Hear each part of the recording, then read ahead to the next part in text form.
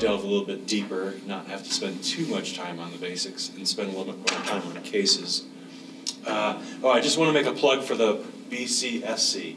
So for the last couple of years, I've volunteered for the American Board of Ophthalmology, so I write neuro-ophthalmology questions for the board exam. And occasionally they ask me to write OCAP questions. When I write an OCAP question, because they have like this online thing where you put in the stem and then put in the correct answer and the distractors. And then at the bottom, I have to put the exact page in the BCSC where you can find that answer. So in other words, every question that I write for the OCAP exam has to come right out of the BCSC. So there are some parts of the BCSC that are terrific, there are some that are less terrific, but if you want to do well in the OCAP, it's in there somewhere. Every question on the OCAP comes directly out of that book. It doesn't come from any other source. So I just want to review the anatomy really quick. We'll talk about the pharmacology really quick, and then talk about some exam techniques, and then move on. So the pupillary sphincter muscle is innervated by the Edinger-Westphal nucleus up here in the midbrain, and those pupillary fibers, that afferent limb, runs through the oculomotor nerve, cranial nerve 3. Its synapses in the ciliary ganglion, which becomes important when you're talking about 80s pupil. And then it runs through the short ciliary nerve and eventually ends up as a acetylcholine neuromuscular junction at the pupillary sphincter. Very easy, very straightforward pathway, just 2 neurons. The dilator muscle, which is innervated by the sympathetic pathway, has a much more convoluted pathway. It starts up, up here in the thalamus somewhere, runs through the hypothalamus, through the midbrain, all the way down your spinal cord to the very bottom of your the spinal cord in the cervical spine, and its synapse is here at the ciliospinal center of Budge, which is between C8 and T1. And then it sends a second-order neuron up over the top of the lung into your neck, where it hits the superior cervical ganglion. It synapses again. And then the third-order neuron runs right along the carotid artery up into the cavernous sinus, where it hops briefly onto V1. And it also runs on 6, actually for a short period of time. So if you ever have a Horner syndrome associated with ipsilateral V1 numbness or a 6th nerve palsy, that's highly localizing. And then it runs through the long ciliary nerve as an adrenergic receptor onto the dilator muscle. So you've got the parasympathetic and sympathetic innervation of the iris. And this is bread and butter OCAP stuff. So in terms of pharmacology, there are about 5 drops that you should know about. Cocaine blocks reuptake of norepinephrine. We'll talk about that in a minute. Aproclonidine, I always forget. It's like an alpha-1. It's a weak alpha-1 agonist or something.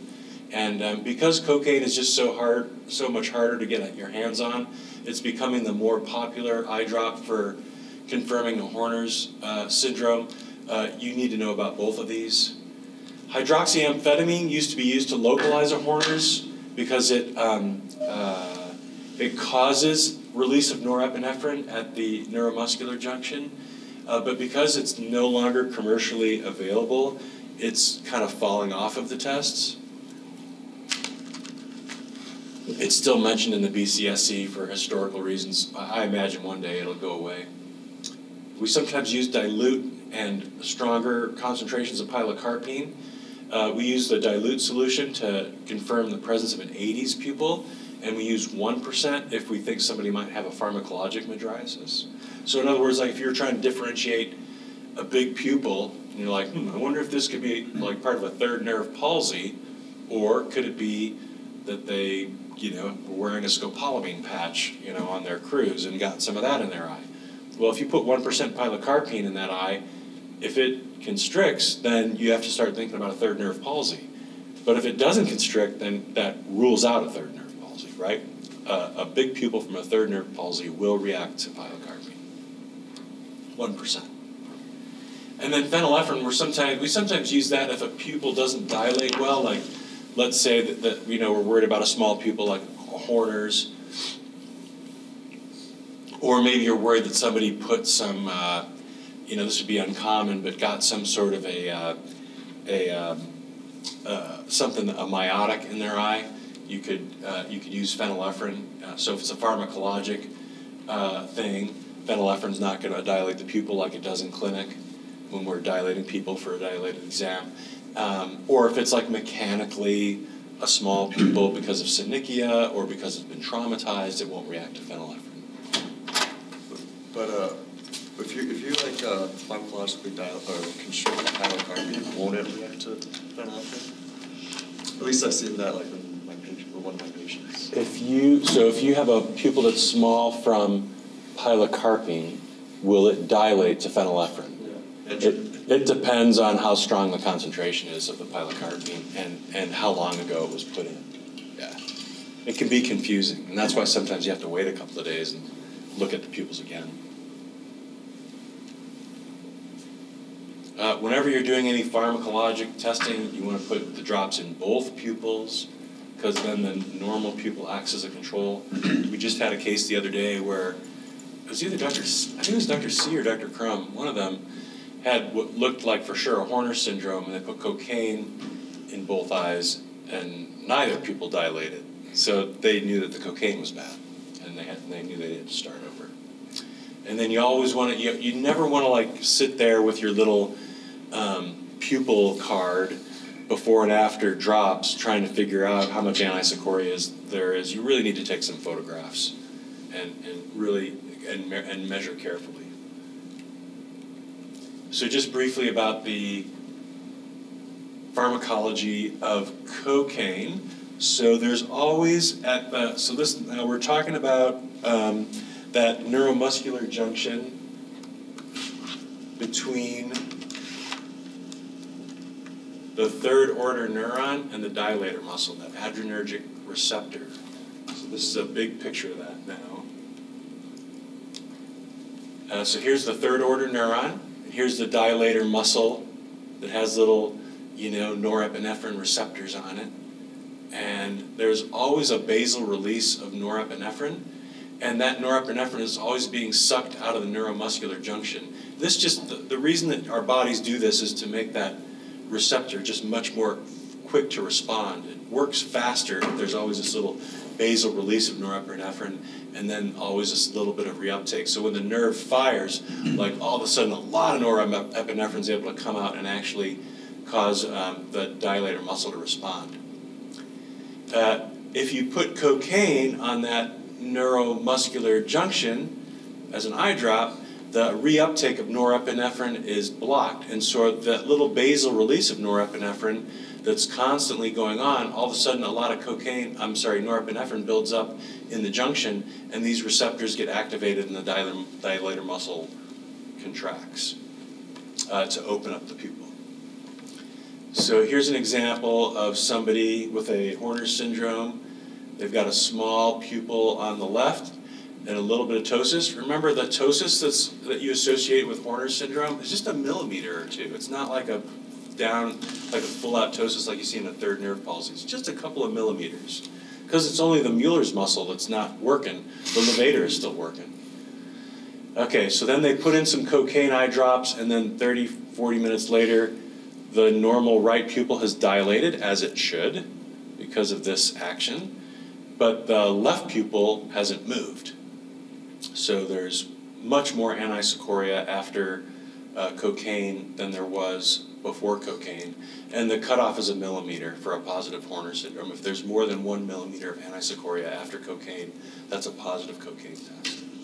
And this person has I think this is a ganglioneuroma of their chest. So the second order neuron, the one that we would associate with a Pancoast tumor, is being blocked by this tumor, or it's been damaged by this tumor. Which brings up another point. A Horner syndrome by itself is not important. Like, it doesn't affect your vision. Cosmetically, it's only a little bit of ptosis. Your pupil's a little bit small. So what? Like, it really doesn't affect your eye or your vision. The thing that's important about the Horner syndrome is it's potentially a sign of something bad. That's why they make such a big fuss about it. We're going to talk really briefly about the pharmacologic action of hydroxyamphetamine. And this is an eye drop that we sometimes use to localize a Horner syndrome, to tell if it's a third or a second order Horner's. So the pharmacology of hydroxyamphetamine is to cause the release of norepinephrine into the neuromuscular junction. It doesn't depend on that slow basal release of norepinephrine to work like cocaine does. So this is the normal junction, there's nothing happening. And we're looking at that same neuromuscular junction between the third order sympathetic neuron and the dilator muscle of the pupil.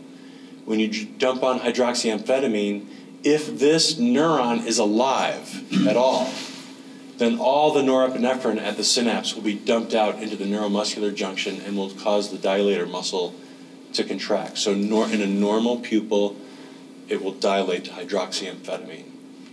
Okay, so here's another patient with a left-sided Horner's. They've got a smallish pupil on the left, and again, a little bit of ptosis, not a lot. Just out of curiosity, let me look back here for a second. I forgot, this is kind of an important point. So this was our previous case where we were doing cocaine testing in the patient with a ganglioneuroma of the thorax. Notice that not only is the upper lid a little bit ptotic, but the lower lid is up just a little bit compared to the right one, so the palpebral fissure is a little bit smaller. And that's because there are some sympathetically innervated muscle fibers in the lower lid retractors, which become important when you're doing strabismus surgery, to avoid them. So you'll sometimes have what we call upside down ptosis, which means the lower lid will sometimes be up a little bit. Okay, that didn't happen in this, well, maybe not in this particular case. You know, I'd say the eyes are pretty symmetric. I don't really see a lot of upside down ptosis, but definitely some ptosis of the upper lid. Then they put on hydroxyamphetamine and both pupils dilate. That tells you that this third order neuron is working, so that there's not a problem, at least between the superior cervical ganglion and the eye. That pathway is working. It's either the first or the second order neuron that's broken, causing this Horner syndrome. And in this case, this is a very similar tumor. I think I wrote myself a note about what this is. Oh yeah, this is metastatic breast cancer with infiltration of the pleura by metastatic breast cancer, and that's a damage to the second order neuron, causing a second order Horner syndrome. So again, the Horner's by itself, not important. Sign of something else bad, that's important. And that's in general another principle about OCAPs is that if you're like reading your BCSC and you see something that is associated with a systemic disease, then man, write that down, because that's another thing that's strongly emphasized is systemic diseases with ophthalmic manifestations. So, systemic disease, ophthalmic manifestation. It's important. So if you have somebody that's coming in with, that's complaining about anisocoria or oftentimes sent to you by another physician because of anisocoria, you want to know if they've had any previous surgery or trauma, not only to the eyes or the orbit, but also like maybe to the neck. Sometimes insertion of a central line, you know, up here near the subclavian can give you a Horner syndrome. So anything that's happened around the head or neck. Old photos are super helpful because sometimes people don't notice that they have some anisocoria. Somebody points it out to them, either a coworker or a friend or a family member or a doctor, you know, like maybe a primary care doctor, and then they're like, oh shit, when did that, you know, happen? And so sometimes it's been there for years, and like if it's, like let's say they have something that sort of looks like a Horner's, but it's been there for 10 years, who cares? Like, don't worry about it. So old photos can be super helpful. And then any history of previous intraocular inflammation, like somebody that's had a herpetic uveitis or anything like that, that can damage the dilator and the sphincter muscle and cause some anisocoria. You want to measure the pupils, and just figuring out which pupil is abnormal is actually a little bit more challenging than it would seem. And I know DR went over this in his video, but you just want to measure the pupils in dim illumination and bright light. You want to look at their near response, and of course, just as part of your normal exam, you look for an APD. And then the next thing that I do after I measure somebody's pupils in clinic is I put them behind the slit lamp microscope, because you can see sphincter palsies, you can see transillumination defects from previous, either like from pigment dispersion syndrome, which is a cause of anisocoria. Previous inflammation can will sometimes leave some transillumination defects. Maybe a rough cataract surgery, where there was like floppy iris syndrome, and the dilator muscle got boogered up, during the cataract surgery. Those will show up as transillumination defects. You can look for other rare stuff like an ice syndrome or something like that that could cause the pupils to be a different size. So when you measure pupils in the dark, what I do is I take a Finhoff transilluminator and I sort of shine it up. I have my lamp at the ready up here, but it's turned off currently in this picture. I use my transilluminator and shine light sort of up the patient's nose, just to get a little bit of light into the eye so that I can see what I'm doing in the dark. Then you flip that light on, and you can see the pupils constrict, and then you can flip it back off and watch them dilate. Right? Look for a dilation lag. This is funny. So this is Stan Thompson. He's a retired neuro-ophthalmologist where I trained at Iowa, and he always found that using money as a near target was a much more effective than like just say look at my finger or look at the tip of my pen or whatever. And you can see that her pupils really, wow, great near response. So at the slit lamp, you want to make sure the dilator and sphincter muscles are working. Look for segmental palsies, and look for idiopathic stuff like synechiae, pigment dispersion syndrome, eye syndrome. Oh, if somebody has congenital anterior segment dysgenesis, this would be a rare cause of anisocoria. Anything that boogers up the iris, the dilator, the sphincter. So you want to make sure that there's 4 iris muscles, 2 in each eye, so you want to make sure they're all working. If the pupil won't dilate, then something's wrong with the dilator muscle or its innervation. If the pupil won't constrict, then something's wrong with the sphincter muscle or its innervation. If you just kind of think of it logically like that, it kind of helps. It sometimes makes it easier. Okay, so if you have an anisocoria that's greatest in the light, that tells you that it's the big pupil that's not working. And so the major differential would be, you can just shout them out. Third nerve palsy, 80s pupil, sonic metrosis. Great. The other thing that I wrote down was angle closure. Hopefully you'd be able to figure that out without doing a lot of pharmacologic testing. Okay, so yeah, those are the big ones. Third nerve and 80s. Oh, trauma. Another common cause, somebody that's had a blunt trauma to the eye. I don't know why, but I think the sphincter muscle is more easily damaged.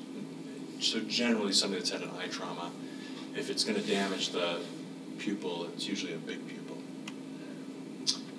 Anisocoria that's greatest in the dark, that means the dilator muscle of the small pupil is broken. So of course that's a Horner syndrome. Diabetics can sometimes have a small pupil that doesn't dilate very well, but usually that's symmetric.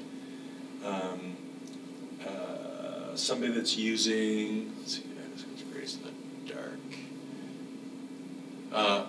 Brimonidine, like say somebody's just using brimonidine in one eye for their unilateral glaucoma. That'll make a smallish pupil. Sometimes an 80s pupil, which usually starts out as a big, poorly reactive pupil, over like 5 to 10 years, will sometimes become a small, poorly reactive pupil. So that sometimes will give you anisocoria that's greatest in the dark. But you should be able to take that person right to the slit lamp, look, find those segmental palsies, and you're done.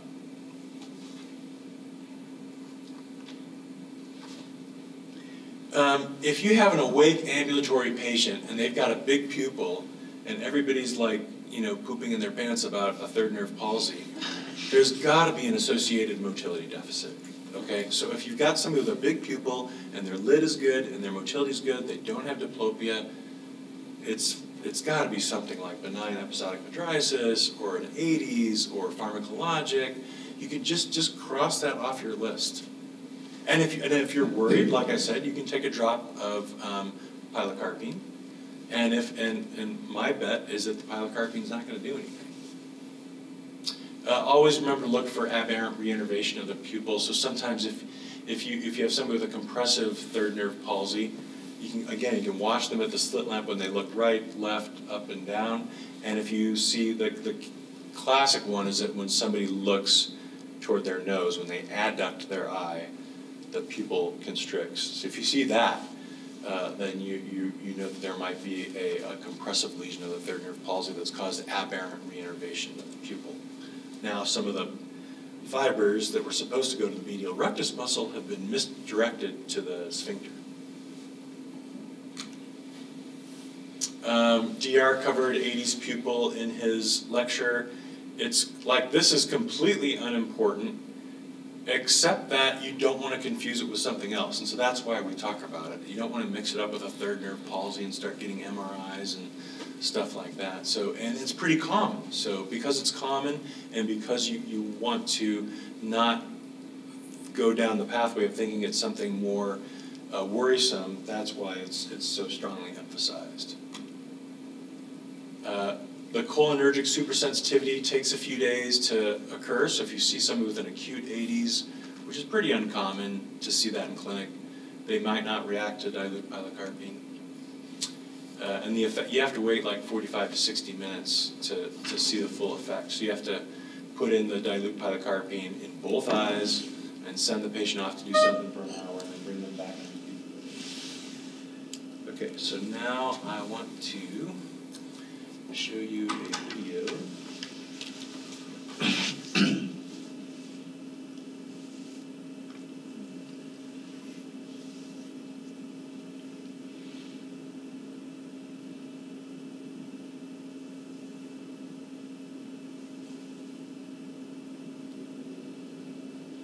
So this is in the novel collection, the Neuro-Ophthalmology Virtual Education Library.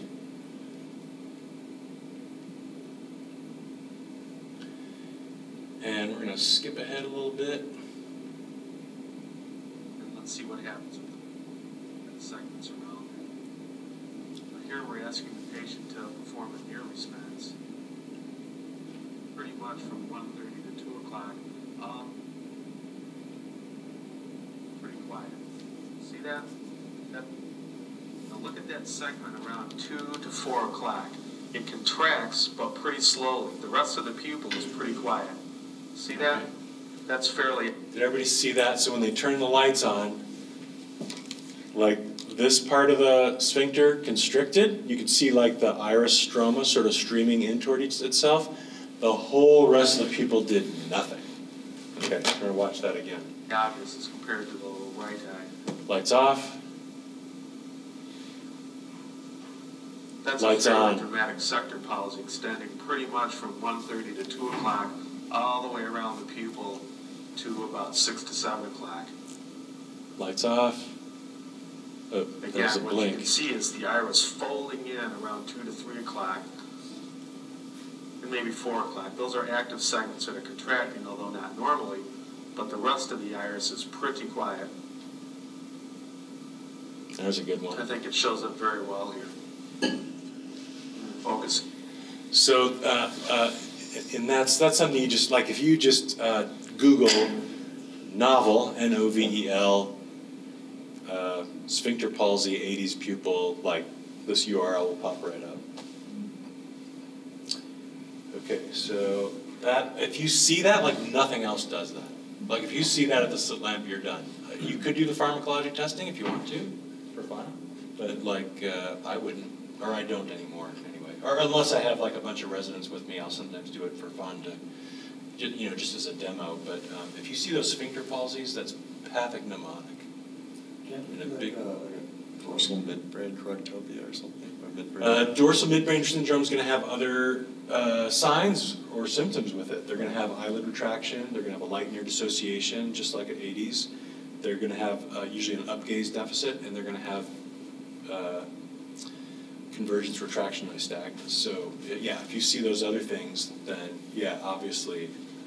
I've actually never, I don't know if you get segmental denervation. Like I've never taken a paranodes patient and looked at them closely at the slit lamp. They for sure have a light near dissociation. Their near response is stronger than their light response. But I don't think they have segmental palsies like this. When you have like a traumatic mydriasis, can you have sectoral trauma, or is it usually just the whole muscle? You usually, you might have some my experience is that like the whole thing doesn't work. Mm-hmm. Yeah. You know, the whole thing's broken. And again, you're going to have that history of trauma that is going to clue you into why somebody looks like this.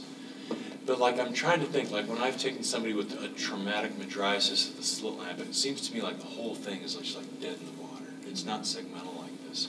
Because it's the reinnervation that, like in a traumatic big pupil, it's because the sphincter muscle's been physically damaged, whereas the segmental constriction that you see in an 80s syndrome is because of reinnervation. The nerve got damaged and then it reinnervated. So the pathophysiologies are different. And so I don't think you would see this with traumatic mydriasis. Great questions.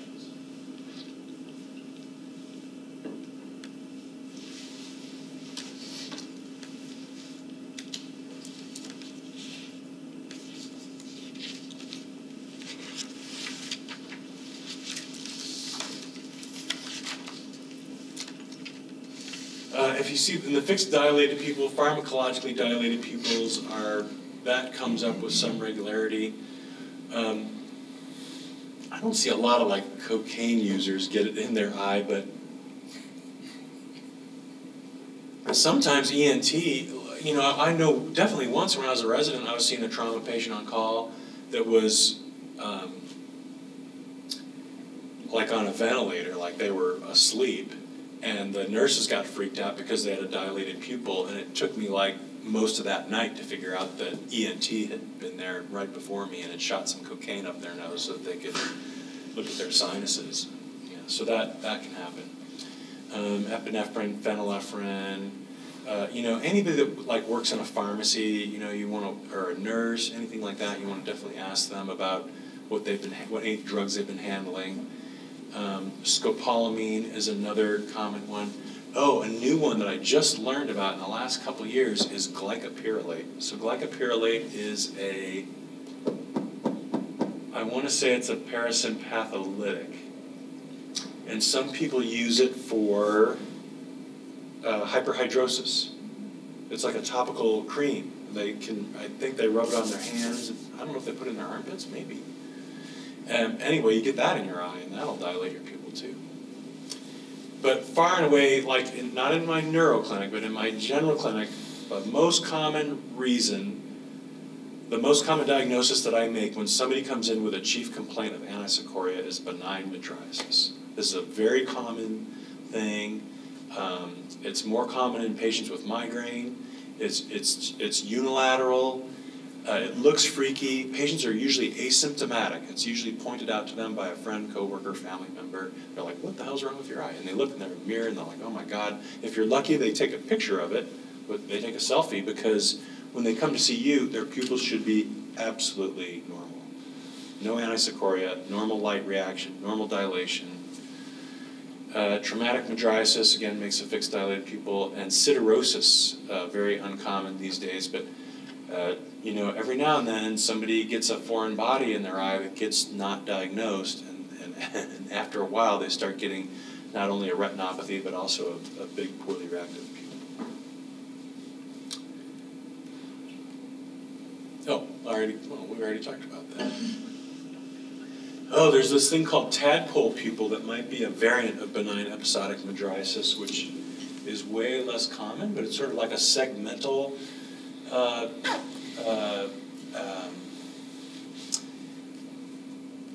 it's like a segmental benign mydriasis, and I just have a quick picture of it that I brought up.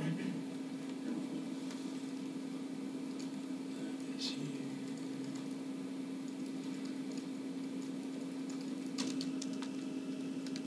First, let's look at this one.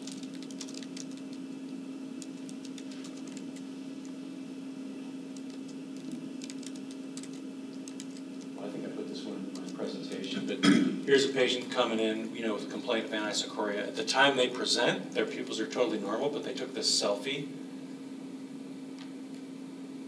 And so here's the patient in clinic. You know, they've got normal symmetric pupils, and here's the selfie. And so this just that's kind of like a typical benign episodic mydriasis.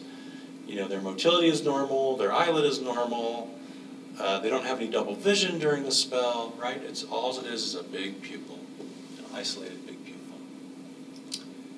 Do you get blurry vision with that big pupil? A little tiny bit, but but because they've got both eyes open, they're usually not, you know, unless they have amblyopia or something, they're not symptomatic. This one's from Novel.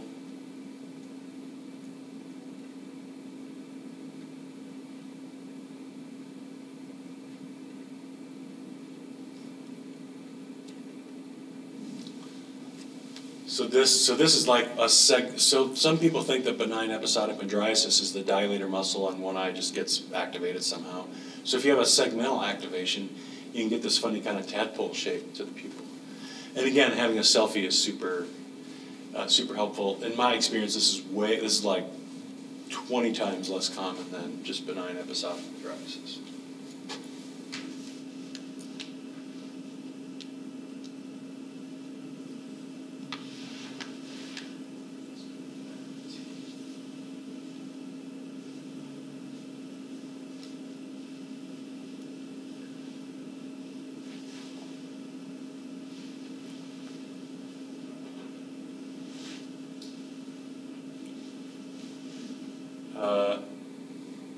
So if you think somebody might have got something in their eye, 2% is kind of hurts. I would just use 1%. So a pharmacologically dilated pupil will not constrict, or it might constrict just a little bit if somebody like got scopolamine in their eye or glycopyrrolate or something like that. Again, like how much they got in their eye and how long ago they got it in their eye is going to depend on how much constriction you get from pilocarpine. But remember to test both eyes. Don't forget about physiologic anisocoria. DR talked about that in his lecture. Horner syndrome, DR talked about a lot in his lecture. The one thing I do want to show you is an example of dilation lag. Again, this is on the Novel website.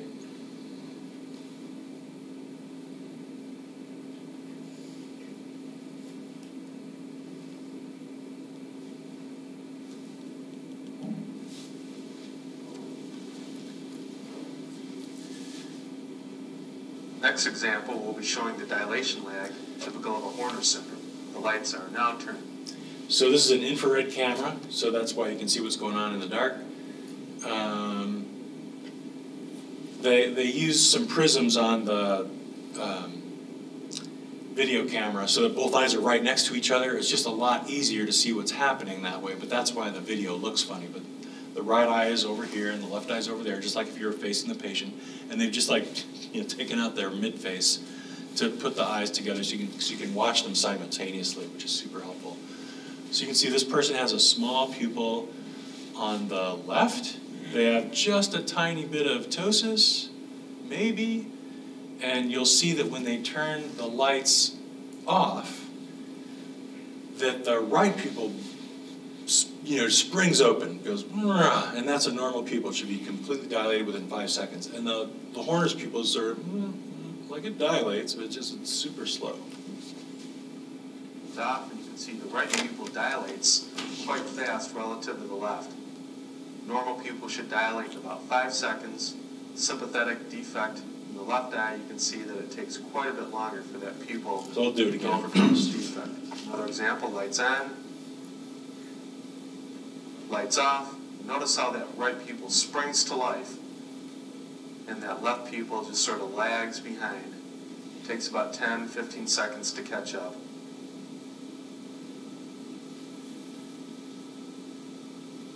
And that's a nice way to document a Horner syndrome. Here it is, lights are on. Now with the lights off, see that right pupil just spring to life? And slowly that left pupil will catch up. You can also document this by taking still photographs. For example, darkness, take a photograph at 5 seconds and 15 seconds and compare the degree of anisocoria. Okay, so this is a different patient. Now the Horner's is on the right. You see they have a small pupil, a little bit of ptosis on the right. Here's another example. You can see how that left pupil just sort of springs right up. The right pupil takes a while to catch up.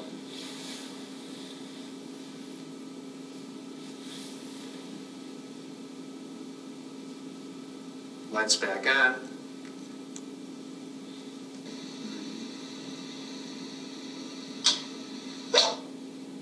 Notice how the noise adds to the sympathetic drive and accentuates the initial anisocoria. So that's something I'll sometimes do in clinic. So I'll warn the patient ahead of time. Okay, when I turn the lights on, I'm gonna yell at you, and then that really drives the sympathetic system big, even though they know that you're going to do it. And so a normal pupil will like really spring open very quickly, and the Horner's pupil just doesn't. It just takes its sweet time. Here it is, both eyes and light. Anisocoria. Here it is, both eyes.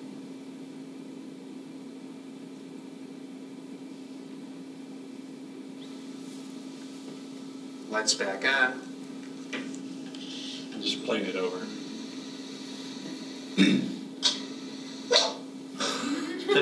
Noise adds to the sympathetic drive and accentuates the initial anisocoria. That noise was bad. Really? When Dr. Katz does it in clinic, I also get scared, so I forget to look at people.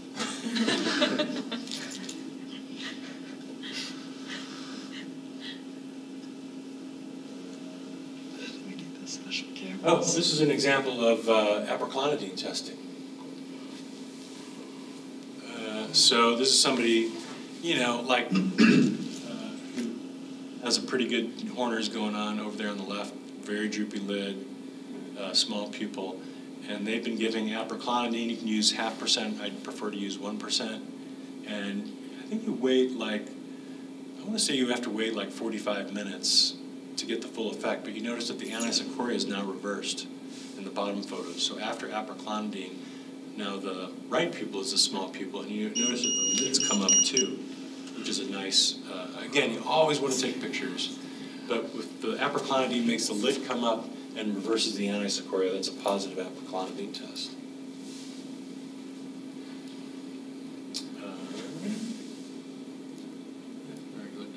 Oh, it's time to break up into groups. Okay, so let's do 2 groups. Like, how about like you? 2 sides. Let's 2 sides of the table. Yeah.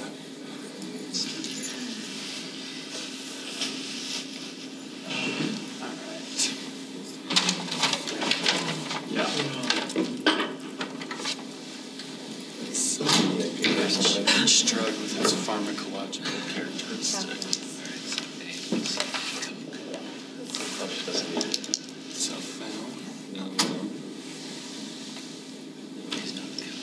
Phenylephrine.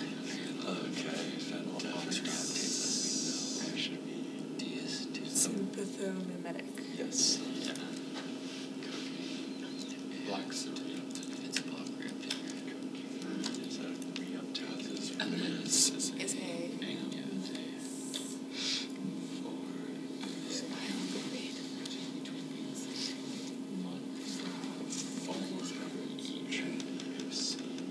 a no wait for hydroxyamphetamine. So one. It's like a speed. Something like that. So it should be release. Yeah, exactly.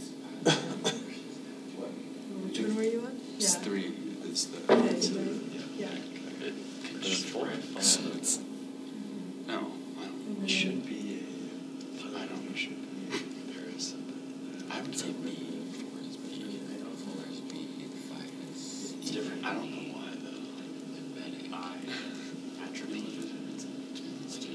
Just cardiac disease you use to speed up the heart rhythm, cardiac, so it's a parasympathetic, like it promotes, it promotes a sympathetic tone bank. So I would assume it does the same thing as sympathetic. Yeah, definitely the same thing. Yeah. Both of them are parasympathetic. Atropine doesn't block That's how it No, just between 4 and 5. It does, well, at the SA node, They inject and it gives the people the sensation of impending doom. I think it stops their heart before it goes I back. don't know, that sounds terrible. They give it in case of like SP, maybe SP2. Adenosine. Oh, adenosine. That's what I heard. Yeah. Okay. Yeah. Oh, good. Yeah, it gives them like a sensation of dying. Yeah. Because you're like are killing them. So they're right. So it has to be pyrocarbonate. How do I understand? That's what it's supposed to be. Okay. Let's see. Let's say the North, we have Team North. What would you say phenylephrine goes to? E. Yeah, that's a sympathomimetic, right? It mimics the effect of a sympathetic drug like epinephrine. Okay, Team South, what does cocaine do? Watch reuptake. So D. Yes, D. Okay, Team North, hydroxyamphetamine causes release of norepinephrine in the neuromuscular junction. Pilocarpine, Team South. Sympathomimetic. Sympathomimetic, it mimics the effect of like acetylcholine. And then Team North, atropine, the only one that's left is a parasympatholytic, right? It blocks the effect of acetylcholine.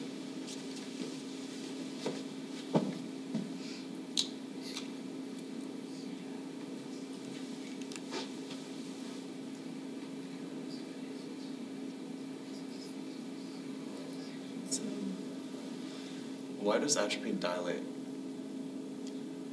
Because there's always a basal release of acetylcholine at the sphincter muscle, and so when you block that, so there's our neuromuscular junctions are all like this. So there's always a little bit of acetylcholine being released at the dilator, at the sphincter muscle. There's always a little bit of norepinephrine being released at the dilator muscle, and those things are in balance so that your pupil has a normal size. If you block the effect of acetylcholine at the sphincter neuromuscular junction, then over time the norepinephrine takes over and the pupil dilates.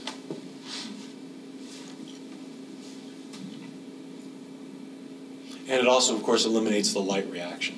So if you shine a light in somebody's eye with atropine, their third nerve fires, but nothing happens because the acetylcholine's been blocked.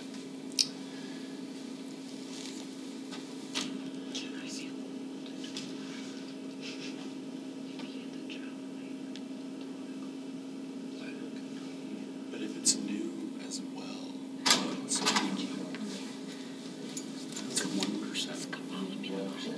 There's the high one. That's okay. Yeah, so it should, that's false then. It's fine. Yes. yeah, girl. It should go straight. Okay, Team South. So we have to fix That's that. true. No. It's coming Yeah, so a fresh 80s will not, shouldn't, you think. A fresh 80s will react to pilocarpine, but it does not have it has not developed the super sensitivity. So a fresh 80s, one that has not had time to develop that aberrant reinnervation will still react to pilocarpine. So this could so nothing, so application of pilocarpine causes no, so this could not be a fresh 80, so this would be false. Team North. True. True, that's the big one. Team South. False. Correct. A third nerve palsy will still react to pilocarpine because there's nothing wrong with the sphincter. There's nothing wrong with the neuromuscular junction at the sphincter. And then where are we? Team North. True. Yeah. Traumatic mydriasis. The muscle is physically broken, so you can pour on as much pilocarpine as you want.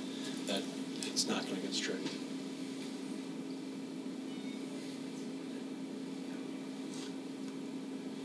We'll just do this one together so we can move on. Association with light nerve dissociation. Okay, so 80s pupil is the classic thing that's associated with the light nerve dissociation. Paranoid syndrome, as Marshall mentioned, has a light nerve dissociation. Physiologic anisocoria should have the same light and near response. That's something that distinguishes a physiologic anisocoria from these other things. Neurosyphilis, that is a really, like I've never seen that cause small, poorly reactive pupils, but again, it's still in the books, and there's a lot of syphilis running around, and so you still need to be aware of it. That does cause a light near dissociation of the pupils. Yeah. So the answer is B. All these other three things cause a light near dissociation. We'll do this one together.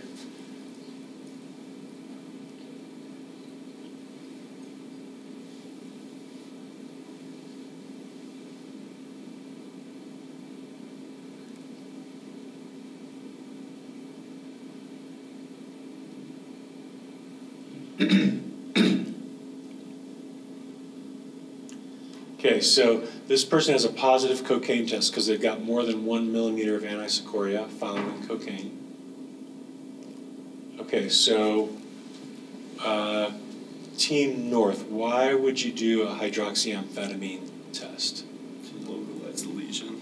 Good. Team South, why would you do an MRI of the brain and your neck with We don't have contrast? Positive pointers and Yeah, find out what's causing it. Team North, why would you do this? This is a hard one. So the reason you do this is like you want to make sure that this isn't just like a small, crappy pupil that's always been a small, crappy pupil. So if you put phenylephrine in there and then the pupil doesn't dilate, all of a sudden you're not so worried about a corners. It's because it just means their dilator muscle is busted from some other cause. Team South. So you want to, Could yeah, be go to congenital. syphilis. Could be congenital, could be old. Long-standing. Right.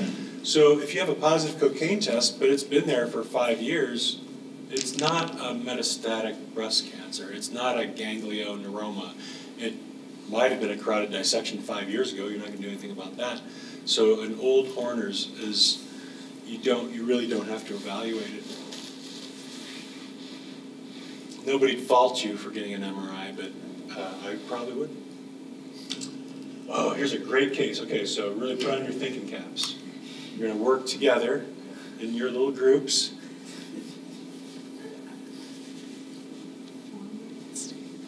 Okay, so this is a woman that's had variable anisocoria. When she comes in, her pupils are normal. They're symmetric, they react to light, they dilate. She has no motility deficit, she has no light near dissociation, she has no ptosis. Her exam is normal. She does have migraines. Here's some selfies that she took of herself. So here's one where it's a sunny day, but both of her pupils are big, inappropriately. Here's another day where the right pupil's big and the left pupil's small. And then here's another day where the right pupil's big and the left pupil's small.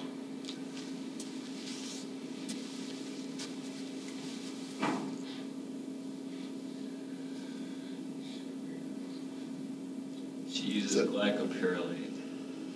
Yes, exactly. Is that it? Wait, is it really? Yeah. Okay. So she comes in 3 weeks later, both pupils are gigantic, non-reactive to light, and so you put in pilocarpine and they don't move. So somebody with benign episodic mydriasis, first of all, that's usually unilateral. Matter of fact, that's in the name, benign episodic unilateral mydriasis. So if you have somebody that's got bilateral mydriasis, that's sort of off the, like, I'm sure it's possible, but it's pretty much off the menu. And in that case, you really want to think more about pharmacologic. I don't know, if somebody has benign episodic mydriasis and they come into your clinic while they're symptomatic, I can't remember if their pupil will react or not. It might react just very sluggishly. So it'd be hard in clinic to differentiate it from a pharmacologic. But if you've got somebody with both pupils are big and neither of them respond to pilocarpine, it's got to be pharmacologic. And in this case, this patient was using glycopyrrolate. Okay, here's another, put on your thinking caps. We'll see how we're doing. I mean, he gave us the hint earlier, though. So I did. I don't know if it really counts. It's all good. Fantastic, dudes. Oh,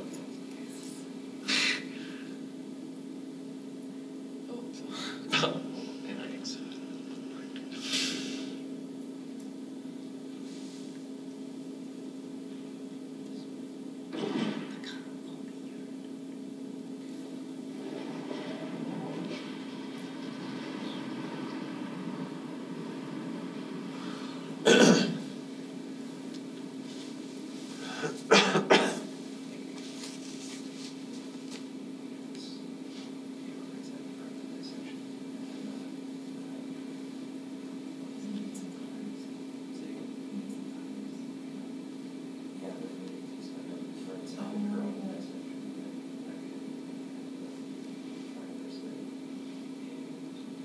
So I hear you guys already whispering about it. Okay, so Team North, what is the significance of the small pupil and the droopy lid that the ER doc? Ear Horners. So there's a right-sided Horners. Okay. Team South, does this go together? So the ER doc does just like gross confrontation visual fields, and there's a left hemianopia, and they've got a right MCA stroke. Does that hang together? Yeah. Yes. Okay, so the stroke is on the opposite side of the hemianopia, so that hangs together. Patients with left hemianopias can sometimes have neglect, right? They don't realize that they have a left hemianopia, and that's why he still went out and drove his car, right? Because he really didn't know anything was wrong. And also, the other thing that's weird about this case is this guy's 44. Like, that's not your typical stroke patient. I mean, it happens, but it's not your typical patient. Okay, so then, I'm sorry, I don't know your name. Jeff. Jeff, so I heard you mumbling about a dissection. Yeah, which is exactly right. So if you have a right-sided dissection, that's going to give you a right-sided stroke. Remember, because the carotid artery supplies the middle cerebral artery. It's going to give you a right-sided Horners. And if you have bad luck, you're going to get a left hemianopia. Yeah. So this is somebody who had somehow dissected their right carotid artery. That is a thing. That's a stroke thing in 44-year-olds, as opposed to like the usual smoking, diabetes, high blood pressure, cholesterol. Chiropractor. Chiropractor could do it, sure. Or a wrestling with your grandkids on the floor, roller coaster rides, car accident, just like a fender bender with a whiplash injury. It doesn't, depending on which way you twist your neck, it doesn't have to take a lot of force to dissect your carotid artery, especially if you've got something like fibromuscular dysplasia or some other, innate weakness in the muscular part of your artery wall. I do have 2 more cases, but it's late, so let's get to where we need to be at 8 o'clock.